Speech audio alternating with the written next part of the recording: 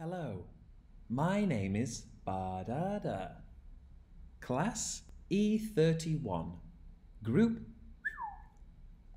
Look Out by Max Fatchen.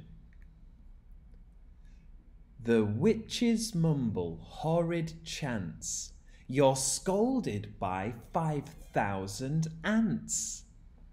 A Martian pulls a fearsome face and hurls you into outer space. You're tied in front of whistling trains. A tomahawk has sliced your brains. The tigers snarl, the giants roar. You're sat on by a dinosaur. In vain you're shouting, "Help!" and "Stop!" The walls are spinning like a top.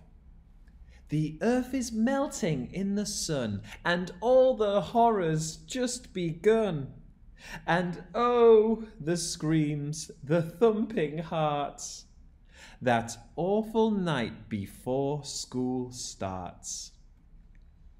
And this poem has a strong rhythm to it. So I will read the poem one more time and I will exaggerate the rhythm so that you can understand how the rhythm works. But you don't have to read it like this. This is me exaggerating the rhythm, okay? So, Look Out by Max Fatchen. The witches mumble horrid chants. You're scolded by 5,000 ants. A Martian pulls a fearsome face and hurls you into outer space. You're tied in front of whistling trains. A tomahawk has sliced your brains. The tigers snarl, the giants roar. You're sat on by a dinosaur. In vain you're shouting, "Help!" and "Stop!" The walls are spinning like a top. The earth is melting in the sun, and all the horrors just begun. And oh, the screams, the thumping hearts, that awful night before school starts.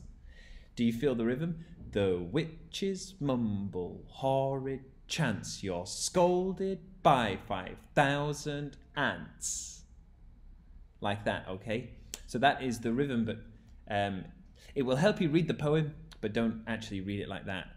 A Martian pulls a fearsome face and hurls you into outer space. You're tied in front of whistling trains. Like that, that's the rhythm.